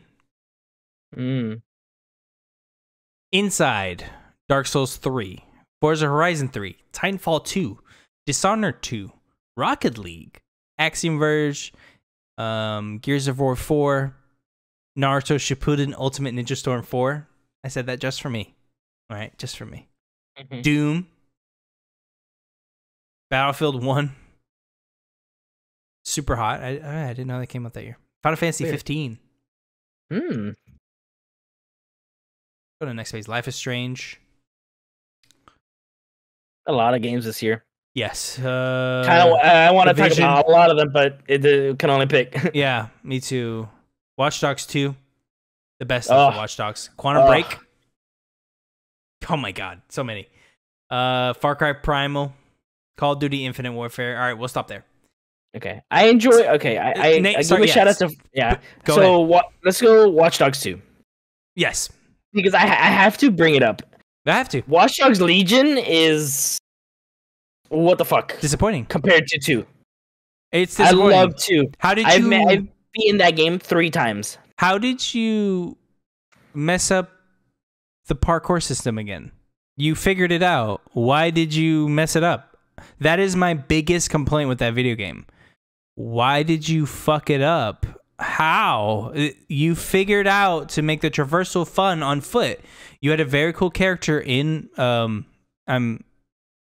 I was gonna say Marcus, and I thought I was wrong. Thank you. Yeah, Marcus. You got Wrench. You have a fun character in Marcus. Him very like free running, doing these kind of fun backflips off gates and stuff. Very cool. To like this weird. He's like a hipster. He's a hipster hacker kid. Yeah. Loved his customization. You can really look cool with his kind of windbreaker-esque jacket and his little hat and his backpack. I loved like comboing all that together and making a really cool outfit. And he is such a fun character. I loved his little what do you call those things? Oh, the bolo. Was it a thing? Bolo? Was it? Is that what they were? Let me see. I couldn't say. I thought they were like something specific a kid would have. Marcus. They might have been bolas. You might be right, actually, Alex. This was actually the only game that I've ever looked at and played a very specific way because narratively it made sense. I couldn't kill anyone. The Thunderball is Marcus Holloway's primary melee weapon in Watch Dogs 2. It's used to attack enemies. Yeah, it's called the Thunderball. I wonder if literally it's like a little chain ring thing with a string. Honestly, looks kind of like the paracord or those little rubber band things you used to make, and then a ball at the end. And he just grabs it and whips it. Really? Okay, that sounds kind of cool. It's a billiard. It's made up of a billiard bar, a billiard ball, and a lanyard. Oh, so it has a billiard bar at the end. Ooh, okay, yeah, so it makes sense. A kid could Whew. It probably doesn't feel great when you're yoinked against it. But this was Watch Dogs. Like, this is what we thought we were gonna get in one with the combat specific, of course, not the character, but the combat, the way you did everything, the cool. I very much remember. I think it was E3 that they were demoing this. That they had 3 ways of combating any situation as Marcus. It was 1 ghost, 2 hacker, 3 blazing in attacker. or something like that. Basically, what it was is you either hack everything and never go into the place to begin with. You either stealth into it, or you go in and you just fucking yoink everybody. And those were the 3 ways they always went into a mission, thinking like, we need to make 3 ways of doing every mission, and they nailed it. That's how it was. You could either send your little drone guy in and his little bouncy wheels, very adorable. Go in there, he go boot into the thing he needs to, which I always did. I loved never needing to go into the building. I loved that aspect. Or stealthing was usually how I do it. I never fought as Marcus. He always seemed like a guy that did not want to fight people. And if I ever did, he had a little stun gun that and then ran away. I was about to say, sidebar to the customization. That's how I actually found out how my save got erased. But I'll go back to that in a second. Yes. Yeah, I loved the option in this game to where like you do not have to kill anyone. Nope. You can have a stun gun. I literally used the stun gun or the stun weapons and did not kill one person in that game. This is the first time I kind of RP'd into a game. I kind of roleplayed as Marcus. First off, this dude's like 22, maybe. I don't think he's running around with a shotgun blowing holes in fucking people's heads. No, so doesn't really make sense narratively to just run around with a shotgun to people's throats. Yeah. Second, it just makes more sense to just have a stun gun on him. He snaps someone. He's a hacker. He's not trying to murder. And also, the whole time he's preaching about, I forget that he doesn't like the mega corporation he's going against, but he's preaching about like unity. I mean, they go to Fireman. Oh God, the music festival in the desert. Oh, Fireman. Oh my God, the giant man. They set it on fire. I know what you're talking about. Burning Man. Man. They go to the Burning Man festival, and it's a bunch of really cool stuff. So it just never made sense that they gave you the ability of straight up just blowing people away. Wild. It's just quick shout out. Life is Strange changes the way I look at video games. Oh, by the way, his weapon was called a bolus. Okay, so that's what it was called. Yeah, so it was. Nice. Yeah. But yeah, I realized because I had my Marcus like dressed in nice, like in a white, like kind of suitish type of thing, and I restart the game, or not restart the game. I boot it up, and I'm like, okay, I'm over here wearing camo shorts and a green shirt and like no hat or whatever, and I'm like, who touched my guy? And Why do I look like I just walked out of a 7-Eleven and bought the cheapest outfits there? Yep, and I was like, hey, did you mess with my Watch Dogs? He was like, yeah, I wanted to play it, so I just hit restart. I was literally 2 missions away from beating the game. I had 60 hours plus in the game. I probably didn't come back to this game for like a week or 2, but then came back and wound up beating it all. Did not even care. I loved it. I was mad at the moment, but I loved it. I feel like a red flag would be start new game, right? Kind of a red flag there, right? Like it didn't say begin. My little brother wasn't aware that it doesn't do a second save, because you know how certain games do. Start new game, second save slots. Yeah, he wasn't paying attention, I guess. Clearly, he was just mashing A, because I'm sure it came up with you're gonna delete your save. Is that okay? And he's like, stupid menus. Yep, just deleted your whole ass save. But special shout out, Life is Strange, incredible game. Loved every second of it. Yes. Dark Souls 3, Jesus. It's actually one of the easier Dark Souls. It's actually the easiest Dark Souls. Easiest, yeah, it is. I'll easily say that it is the easiest by far. Yep. Titanfall 2, we get a campaign. Yep. It was good. I love Titanfall 2. Shout out to Gears of War 4. This also released, and I loved Gears of War 4. Another kind of underrated game, I feel like. Not too underrated, though, but I feel like not enough people gave it like a fair shot. I think a lot of people wanted to go in not liking it because they loved how 3 ended so much. But I do enjoy how 4 ended. Or I do enjoy the story of 4. Now, I don't love the reason the locusts are back. I'm like, okay, whatever. I was like, you could have made a new thing, I feel like. Yeah, right. Doom 2016 I love. That's really it for 2016, though, for me, Alex. Yep. There was Final a Fantasy lot more. 14 or 15. Sorry, I like 15. Yep, I played the heck out of that. Let's see. Okay, we're in this. Let's go 2017. We'll start with the dashboard first. Oh, you gotta go? Go ahead. Okay. We got a couple here in 2017. Resident Evil 7, Assassin's Creed Origins, very good game. Life is Strange Before the Storm. South Park, The Fractured But Whole. God, we didn't. Achievers, when we get a new South Park game? Now, you might be saying to yourself, Matt Smith, Trey Parker, they're too busy. They're doing, first off, they're already rich. Why make more stuff? They should make more stuff because those games are very good. They should make more South Park games, all right? Matt Stone, Trey Parker, I know you're avid Easy Achiever fans, and I know you listen every week, okay? So put down the bagel and really listen for a second. Go to Ubisoft and say, hey, do you want to make another game?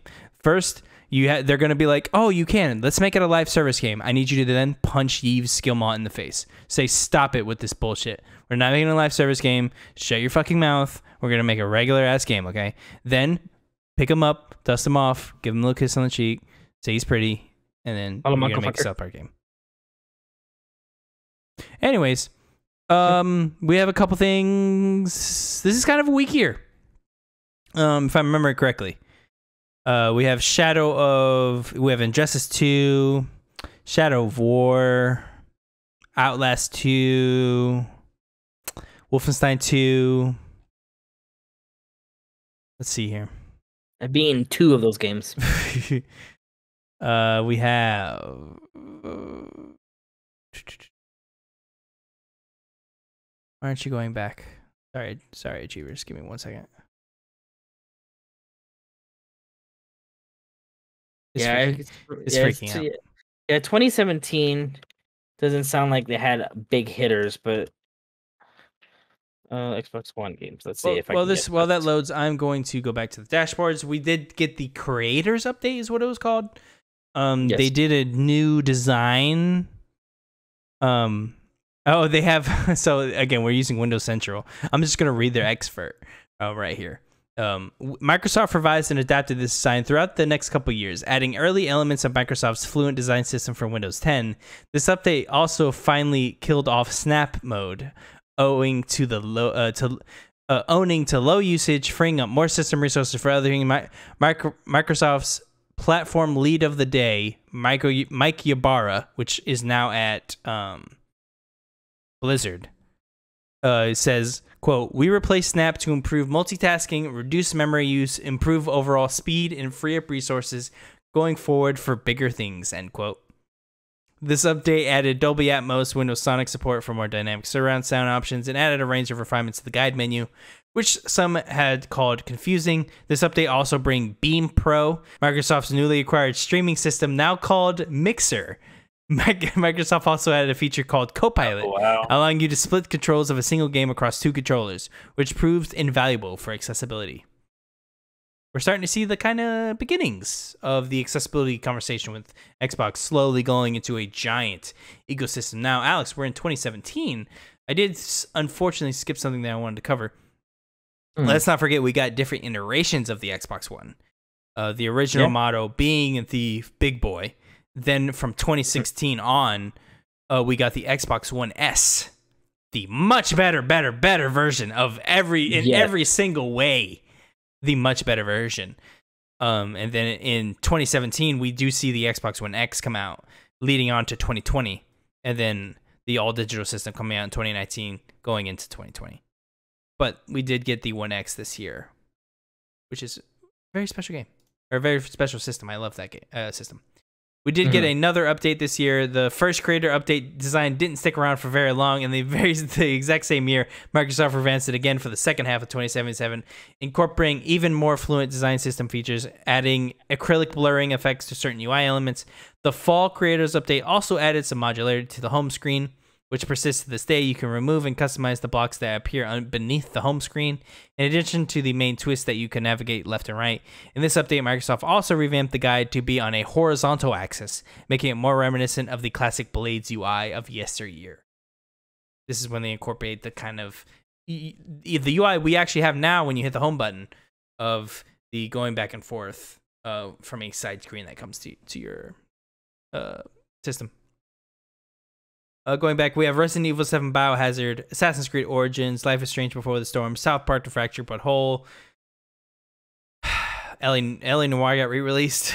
I mean, this is not a crazy year. Cuphead, Hitman, Evil Within 2, Dragon's Dogma, Dark Arisen, Dishonored. Yeah, I mean, Alex. We really enjoyed Assassin's Creed Origins. I mean, yeah, but overall as a year, pretty weak. Yeah, well, because and to be fair, there was other stuff like not on Xbox. I mean, we had on the Switch, we had Breath and things like that. So because it was the but release we're talking of the about Switch. Xbox, Alex. I know. We're talking but about Xbox, Alex. I'm just saying. Xbox's 2017 year. How about that? Is pretty weak. It's pretty weak. Anything of those games you want to talk about, or the creators update?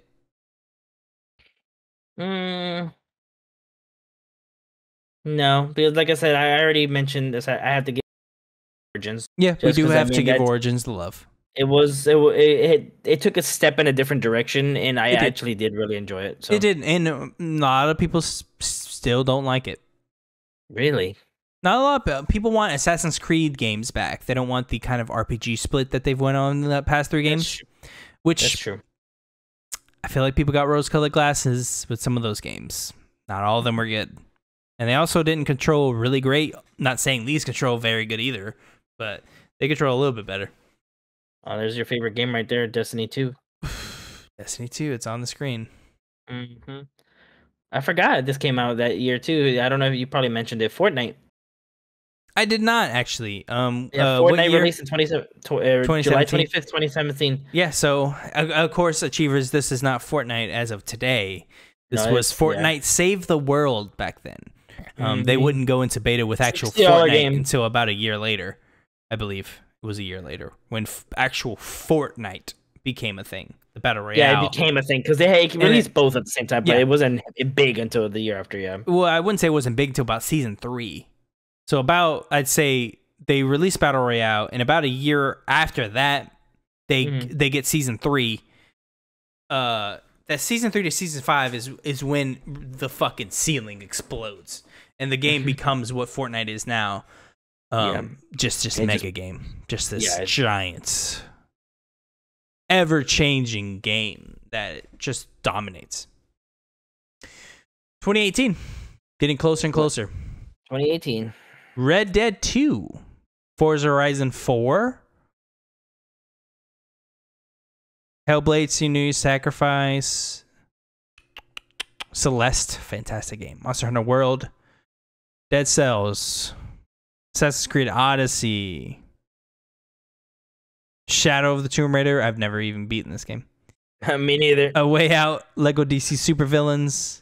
Oh, we love The Way Out. Yeah, Way Out is really good. No Man's Sky gets re-released and redone, basically. I think that was the No Man's Sky is next. That's what it was called, next. Yeah, they fully fixed the game in quotes. You know, whatever you want to take. Remember this game, Far Cry 5? Lego The Incredibles, Far Cry 5, very fun game. Battlefield 5, Fighters, Dragon Ball Fighters, very good. Hitman 2. The last game in the Banner Saga trilogy, Banner Saga 3, very good game. Very good set of trilogies, Achievers. Go play those. If you enjoy tactical role-playing, basically is kind of how it is. It's not XCOM, but it's a tactical role-playing game. I'll leave it at that. I have to mention this game because I really thought this game would be like such a hit, but I just feel like it just took a wrong path. Vampire. I thought it was going to be a good game too. I thought it was going to be great. I was from when we first starting the game, we're like, "Oh, this game is dope" or whatever, and then it just got boring and just never went back to it. It had this social hierarchy system in the game, and then they wanted you to like talk to everyone to like get leads or something. I don't even remember, but I remember getting past the like first major, not chunk of the game, but like, I guess you could say the first couple chapters or something, however you want to say it. And I remember getting past that part, and they start like showing you like, yeah, you can go talk to everyone, and they I think they had like feelings or something that, and like they could be mad at you. I don't remember, but when all that started happening, I was like, I'm good. This does I'm not good, look yep. fun. This is not fun.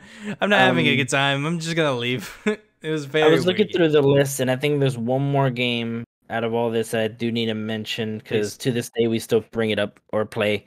Sea of Thieves. Sea of Thieves. So such a fun game. I was a naysayer. Dude, when it was released, I mean, even then, I mean, I still remember. Great. This is one of those things. This is one of those things where I'm happy I was wrong. I'm very happy I was wrong because I really did think like when I saw this, I was like, no fucking way. I'm gonna be really sad when Rare goes out of bit, like gets closed. Like that was my legitimate thoughts. I thought when I saw what this game was, I went, "Fuck, we're gonna lose Rare. That sucks." Yep. And I literally wrote them off. I was like, "Damn, that sucks." I'm so glad I was wrong. They fostered this giant community of players. They have basically this whole game that's happening in the background all the time, not in a bad way, but in like there's a game that's happening that, you know, just like anything else. And it's so cool. Like I love that they got to get that to work because I was really worried about Rare. Rare, when it was purchased, just kind of sat there not doing anything. Yeah. And eventually we got Sea of Thieves, and we still went, sorry, buddy, this isn't going to work. And it worked. And I was like, yes, that is so good. I remember playing the game, and I was like, this is actually kind of fun. Everybody's playing the music together on the ship. Yeah. Oh, yeah. The water looks really outstanding. Oh, I sometimes I can never, I'm like, have I seen water this good? Yeah, I know, right? Might be best game water. Might be best game water. I really quickly will say Bloodstained Curse of the Moon was released this year. Who knew I would want this game over the actual game that I thought I would want, which is I don't even remember the fucking name of it. What was it? Bloodstained? I don't know. Whatever the game that was actually kickstarted, this was like a bonus. And when they released this, I was like, oh, this is way better. This is well, at the time the other one wasn't released yet, but I played this and I got so addicted to the game. I loved it. And they eventually released what was it called? You talking about the next one? Blood Cursed or whatever? Not the not the sequel to this. It was they made Bloodstained something. Ritual of the Night. Thank you, Ritual of the Night. Yeah, that's when they tried to. Well, no, yeah, I meant yes, it is the next one. And they made Ritual of the Night, and I was like, this kind of sucks. Who knew I would prefer the one that was just for fun that they made? Like they didn't have to make that. They didn't promise that or anything. That was just kind of like a for fun thing. It's usually how it is sometimes, man. Like sometimes when people try too hard to make a game, it's bad. And there's like when they make it, it's like, oh, let's just make it for fun. When they made Ritual of the Night, they were saying this is gonna be Symphony of the Night. This is gonna be the sequel to Symphony of the Night, like the spiritual successor or whatever you want to call it. Yeah, didn't work. Didn't work for me at least. I did not enjoy that game, but shout out to Curse of the Moon 2. That was awesome. Yep, 2019. There's a couple things we liked. Yeah. Really quickly though, Red Dead 2, Forza Horizon 4, fantastic. Red Dead 2. Oh yeah. I loved. I understand what people mean. It's Rockstar makes weird fucking games. Red Dead's one of those games. Yeah, they're very realistic, and they're so realistic that the horse's balls actually move. All right, so like these guys are kind of weird with how serious they got to be with their stuff. Oh my god, do you remember why I had to restart? No, I don't. So this was the time where the Xbox One X was out. Yeah. But the one that I got, there are some issues. That's right. That the internal hard drive would have issues and it won't save. Yeah. Or load or would pick up the save. I literally was maybe halfway through the game of Red Dead. I go to save it. Won't let me save it. Won't let me do anything. I played for about 2 hours. Okay, maybe I can pass this part. I played for 2 hours. I died. It says resets back to the other one. It wouldn't say it. Nothing would. It wouldn't take my saves. So I thought it was the game. Literally, so I was like, you know what? Reset the game. It did it again right at the very beginning. I'm like, what is happening? Find out it was my system. Switched my system out. Perfectly fine. So and guess what? I played that game all the way over again. Unfortunate, but at least it wasn't to the point where you didn't enjoy the game anymore. No, Which would have been understandable. I surprisingly really loved Red Dead 2. Like, Yes, I did enjoyed the fuck out of that game. And I didn't think I was going to. I was like, people are gonna overhype this game. This game is not gonna be that good. I loved Red Dead 1, so I was completely sold on this game. And see, I never had beaten Red Dead 1. Yeah. You only got like a third of the way through the game, if I remember correctly. And then I played some of the online, which is weird. 2018 to early 2020. Here we have the February update, 2020 February update, which effectively pulls together and redefines everything Microsoft improved over the past few years. Cortana was moved in 2019, again owning to low usage, while Amazon Alexa and Google Assistant support came in instead. We got some nifty features like Discord integration for showing what games you're currently playing and clip streaming straight into the guide, as well as direct video sharing to social networks. Microsoft removed the twists, replacing them with an entirely vertical interface on the home dashboard with fully customizable blocks. Microsoft also rearranged the games and app section to promote speed, the lack of which has been a consistent source of criticism on the platform. So this leads us into 2018 all the way to 2020. We kind of stick. I mean, this is basically what we have now. So there's only slight changes that we'll see later on, but that's basically our UI now. Our UI, yep. Let's go to the games. Resident Evil 2, Mortal Kombat 11, Gears 5, Return of the Obra Dinn, Outer Worlds, Devil May Cry 5, Plague Tale Innocence, Crash Team Racing Nitro Fuel, Call of Duty Modern Warfare, Outer Worlds, Sekiro, Shadow Dies Twice, Control, Bloodstained Retro Knight, Star Wars Jedi Fallen Order, Tales of Vesperia Definitive Edition, Metro Exodus, Ace Combat 7. Let's see here. Anything else? Fantastic year so far, Alex. Untitled Goose Game, Guacamelee 2, My Friend Pedro.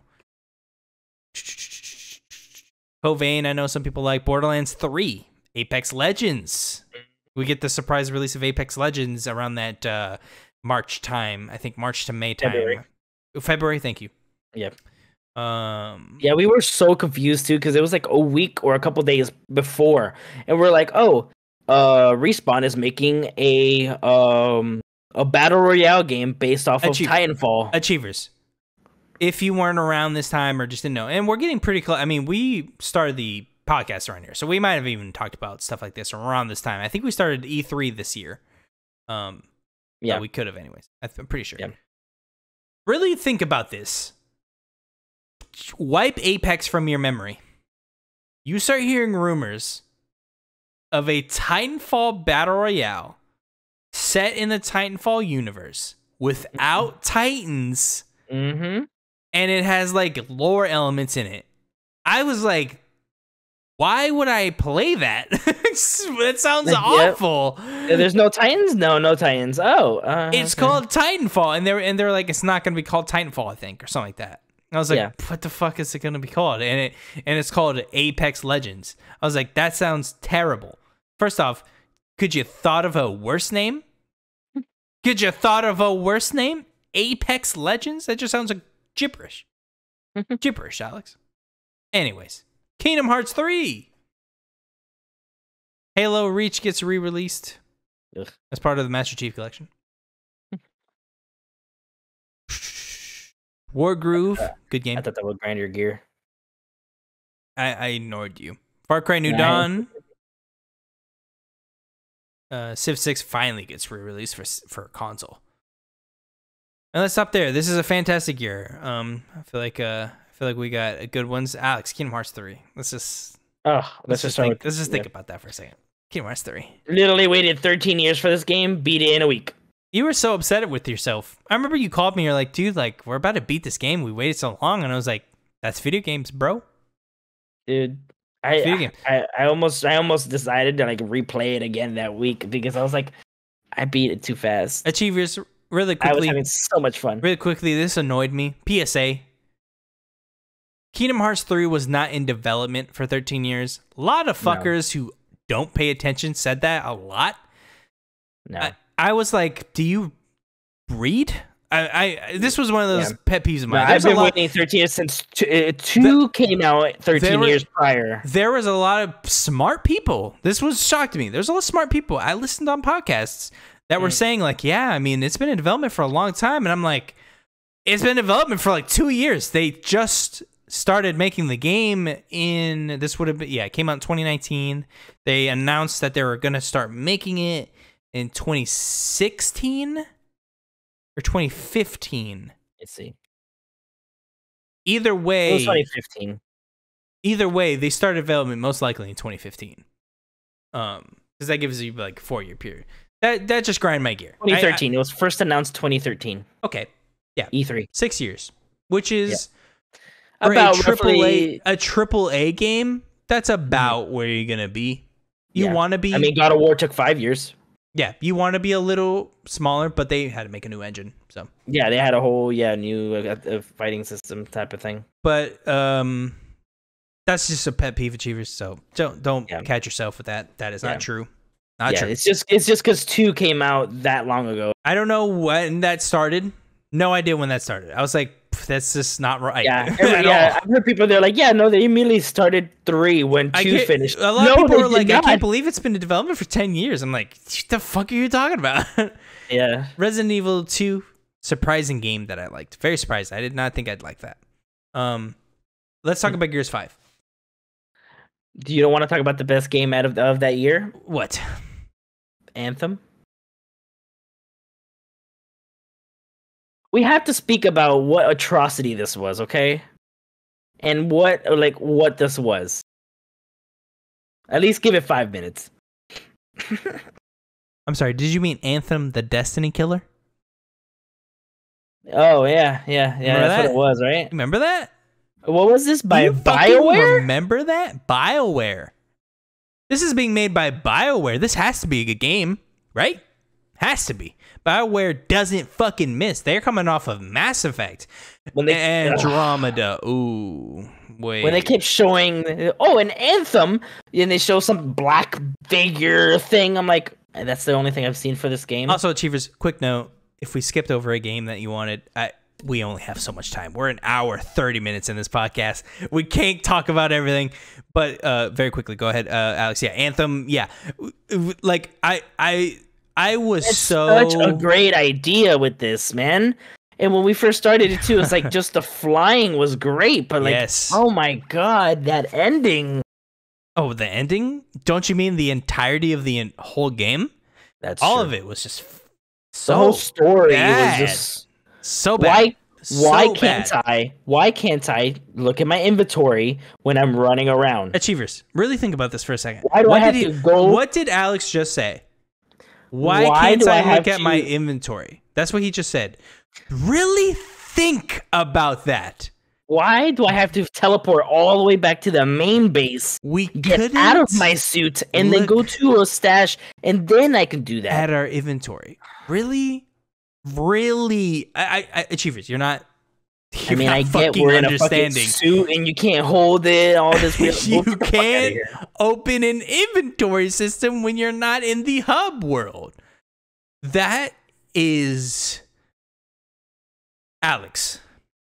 How many people do you think that went through to get to us? 100, 150 easily, right? All of those people who probably was behind like gameplay, we're probably looking at about 100 people involved in this in some way. Yeah. You telling me not one person many cared people about that that? have to sign off on this, and not one person said, "Why can't I open my inventory when I'm walking around?" Not one is infuriating. And don't give me the speech. I know. They probably did, but didn't have time. I don't. It's not my problem. And delay the game. Not my problem. Delay the game, because that was just because you don't have time does not exclude you from criticism. Oh my god, because that literally broke the game. There's so many other things. So many other things we can talk about. Literally, if they would have delayed a game a year, like Halo, I feel like it would have been an amazing game. Like if they would have fixed a lot of things. Yeah, I agree. They probably could have fixed a lot. They could have rewrote the fucking story. Mm-hmm. Try to fix that. Yeah, I don't want to stick on this too long. We all know Anthem. Gears 5. Awesome game. Yeah. Loved it. Might be my favorite Xbox published game. I'm trying to think. The competitions in Sunset Overdrive, Gears 5. Now you're talking about that generation? Xbox Game Studios for Xbox One. Yes. Got it. Okay. Yeah, that might be. Trying to think. Yeah. To be fair, not much to choose from. Let's be honest. That's true. Not that much to choose from.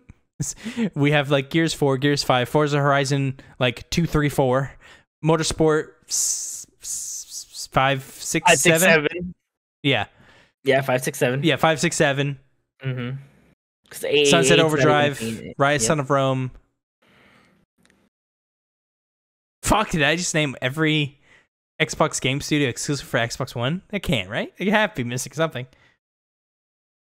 Oh my god, that's sad. Anyways, yeah, I think Gears 5, yeah, my favorite Xbox One exclusive game made by the Game Studios team. You know, however you want to put that out. Alex, anything last on 2019? No. On to 2020. Yakuza Like a Dragon. Dragon Quest XI Definitive Edition on Xbox for the first time. Doom Eternal. And the start of COVID. Yes, that's true. Assassin's Creed Valhalla. Crash Bandicoot 4. Sayonara Wild Hearts. Immortals Phoenix Rising. Terrible name. Call of Duty Black Ops Cold War. Terrible name. Resident Evil 3. Mafia Definitive Edition. Excuse me. Watch Dogs Legion. Get out. Dragon Ball Z Kakarot. Maneater, Alex. Oh, love that game. Star Wars Squadrons. Saints Row the Third Remastered. Kingdoms of Amalur Re-Reckoning. I've yet to replay that. I just got that. We just got that for free on PlayStation. Yes, we did. Yep. Call of Duty Modern Warfare 2 Campaign Remastered. I forgot they named it that. I forgot that came out. Marvel's Avengers.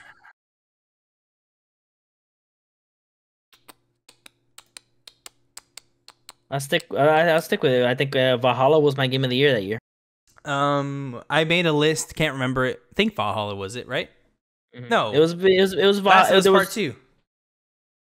Oh shit, was that 2020? Yeah. Oh, we're talking Xbox. Oh, that's true. You said game of the year, fuckface. That's true. That's why I retracted what I was. The only thing that reminded me is a memory in the back of my mind was like, well, no, we did a video. What did we say was our number? And then it was like, oh, wait, Last of Us Part 2. Like, yeah, it was the most unexciting game of the year because, like, it was like, of course, that's going to win. No, of course, yeah. And of course, Alex's game of the year, if it had a runner-up, don't you say Cyberpunk 2077. You're gonna say, you fucking bitch. You're such a little bitch for liking that game. You haven't even... Hey, more achievements. You fucking love that game. It's not that bad. That should be your You should get that tattooed on your body. It's not that bad. I didn't get any bugs. No, I didn't say I didn't get any. Convulsing on the ground. No, I didn't say I didn't get any bugs. I said the bugs that I got were pretty funny and actually made the game more fun for me. That's true. You did say that. Yeah, because I was like, it wasn't game breaking for me. So it was just shit that was happening, and I was like, that is hilarious. I'm gonna keep going with my day. But it wasn't game breaking. If it was game breaking, I would have been pissed off. But it didn't break the game. It just broke the immersion a little bit, and it was. In my first roughly 3 hours of playing, I experienced no less than 7 bugs. One of them was almost game breaking. Fuck that game. Call of Duty Black Ops Cold War was fine. Resident Evil 3, I didn't even play. Really the standouts for me here, Doom Eternal, fantastic game. Warzone came out this year. Oh, that is true. They did start Warzone. This was a weaker year on the Xbox side of things, of course, when you're not including the PlayStation titles. Dragon Ball Z Kakarot, I played a lot of. because it was a really good achievement game. Maneater, Alex. 1,000 the fuck out of Maneater. Yes, you did. I did it with you. That was such a good game. So fun. Such a good game. Almost redid it again on PlayStation. One day we will.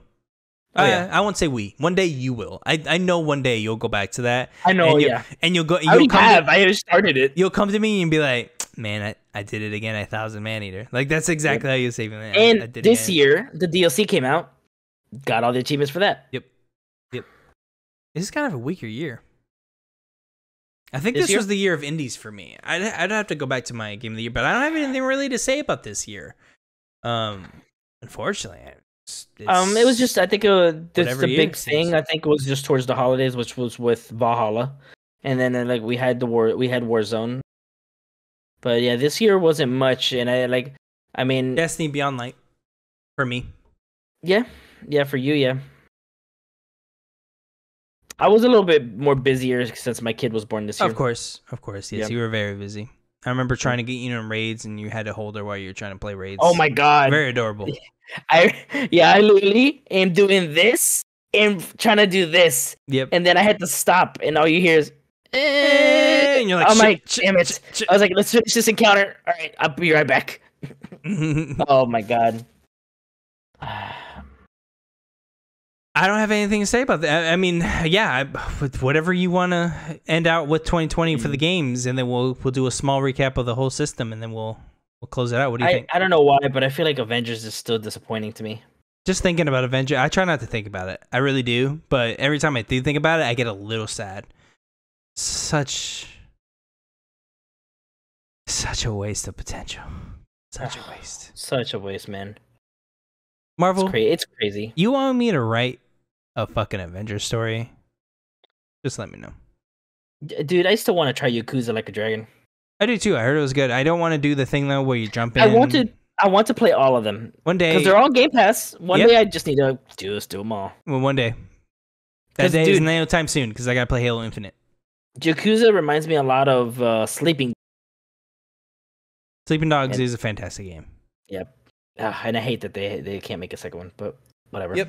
It's unfortunate. They tried to make a MMO, which, what the fuck? Anyways. Yeah, 2020. The Disappointing Xbox... for Watch Dogs. Ugh. Yeah, Watch Dogs Legion, unfortunate. The year of disappointments, really, if we're being honest. I think I even said that in my Game of the Year list. That's why a lot of them were indies. Excuse me. Anyways. That wraps up the games section, the UI section. What are your final thoughts on the Xbox One? Fantastic system, in my opinion. The S and X came in clutch. I mean, really, those last few years saved the system for what it would have been an otherwise terrible generation. Yeah. Was at least transformed into a good generation. Not going to say great. Good generation. Yeah, the X came in at a perfect time. We were like, finally. Well, Phil came in and changed a lot. And I don't know, I'm not Project Scorpio. Project Scorpio. I don't know. I'm not a super in the know with stuff like that. I don't know how much he actually influenced all of those things. I know he's a big guy with accessibility. I know he was the main driver in a lot of that. I know he was, if I remember correctly, when I heard someone talk about this, he helped a lot with the ideas of Game Pass or something like that. But I don't know how much he was involved with like the actual redesign and stuff. But thank God someone looked at the systems and went, we got to make this thing at least look attractive to sell. Because Jesus, look at this thing. Yeah. It sounds like a jet engine half the time. What's wrong with you people? Do you even engineer? Literally, they made it so much more smaller, look better, but still weigh the same. Oh, for the One X? Yeah, the One X. Wait, Yeah, more? the One X was 8 pounds. Oof, that thing was, but it felt good though. No, yeah, you felt like you got what your money's worth. Yes, yeah, when you felt your like quality hardware is in this thing. Because Like, I liked it because it felt like it was packed to the I felt like brim. it was a DVR. I'm like, get the fuck out of here. Yeah, no. If when you picked it up, you're like, the fuck is this? Like, if straight up, I'm not kidding. It felt like a VHS, like you're saying, like a DVR I literally was garbage trying to thing. plug it up, and it was in my way to plug itself in. I'm like, get it, move. Oh, whatever. Let's not forget you couldn't set it up. Oh my god, yeah. Because if you, I had the Xbox, they'll be like, oh, certain Xbox won't read discs certain times, so when you put it in, you'll hear the. Mine did that, and it was so annoying because half the time it wouldn't want to read a disc, so I would have to do the ding, take it out, clean it, put it back in, take it out, put it back in, and then you hear once you hear the disc reader, then it hit it. But if you wouldn't hear it, you'd have to eject it, put it back in. Oh my god, it's so annoying. The Xbox One, as well as I would say the PS3, is a cautionary tale of just because you're doing good does not mean your player base will follow you. The base will not buy a system just because it's a system. We see that with the Xbox One. We saw that at first with the PS3, although they did a really good job midway through changing a lot of stuff that people didn't like with their models as well. But I think the Xbox One is a definitely like, anyone ever thinks that you're good and like your base will always follow you regardless of what you do, fucking look at 2013 and look at Xbox One. They sold so bad they didn't even report on the numbers anymore. They gave up on reporting the numbers, and they still haven't gone back to doing that. Wonder why? Wonder why they don't report numbers anymore. I can only imagine why. Probably because the PS5 is also made fucking units, same as the PS4. Mm-hmm. That is my last bits of it. I ended up loving the console. Did not start off that way, but I ended up loving the console. We didn't talk too much about the controller because it didn't really change that much, if we're being honest with ourselves, like Alex, right? I mean, the 360 to Xbox One, of course, visually looks a lot different, but ergonomically, very slight differences, right? D-pad got better. We eventually got the Elite controller, which every other controller died to me that day. It was just that now. Yep. So everything else is now just by design, and it looks cool. That's why I have it. Mm-hmm. Yep. Alex, that's all we have. Anything you want to leave the audience with? It's crazy how many potentials there was. They completely just shot the bed. And cautionary tale. Like so many games that I'm like, I've waited all year for this. You go to play it, and you're like, no, might as well. I bought it. Might as well play it. This ain't it. Yep. This ain't it. Teardrop. Teardrops are falling. But hopefully from now on, they don't have, those situations again. It seems like so far all the games that have been, most of them, have been pretty good. Thank you so much for listening to the Easy Achievers Gaming Podcast, looking back on 20 years of Xbox. Part 2. Thank you so much for listening. Now, remember, we come to you every single Friday with the Easy Achievers Gaming Podcast. We're covering the regular news. This was, of course, a special occurrence, looking back on 20 years of Xbox. We're going to be coming back next week, fully charged, like always, in love with both you and your ears.